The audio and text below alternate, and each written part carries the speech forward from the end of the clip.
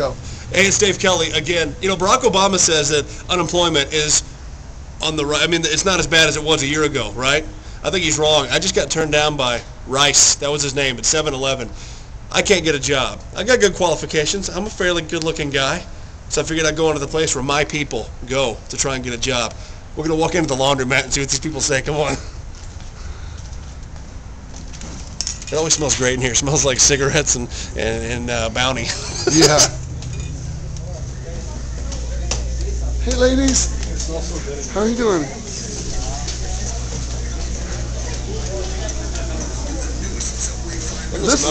think this is the guy you need to talk to. What's up, Juan? He's the boss. Hey, Kelly. Good to meet you, sir. You run this place? Yeah. You looking to hire anybody? At this point in time, we're not hiring. You're not hiring right now? Yeah, we're not hiring. You wouldn't hire this guy anyway, would you? He's like, no, I don't think so.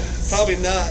I don't think I have the qualifications anyway. Yeah, I've never done laundry a day in my life. You don't know how to work. That's I don't know why. how to work. That's right. All right, man. Thank you for your time, brother. See you later, man. All right, Anthony. All right. Thanks, bud. Shout down again, Barack Obama. I'm coming for your ass. Here we go.